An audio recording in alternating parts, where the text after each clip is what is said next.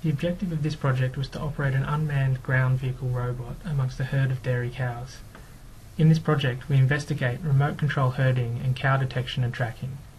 We were able to remotely operate the UGV from the vantage point seen in this camera to successfully herd groups of 20 to 150 cows. Using the onboard Velodyne 3D LiDAR, we were able to automatically detect and track the cows. The onboard GPS INS system tracks the motion of the vehicle over rough terrain, allowing for accurate 3D projection of the data. With no instrumentation on the animals, it is possible, therefore, to detect and track the motion of the herd surrounding the vehicle in real time.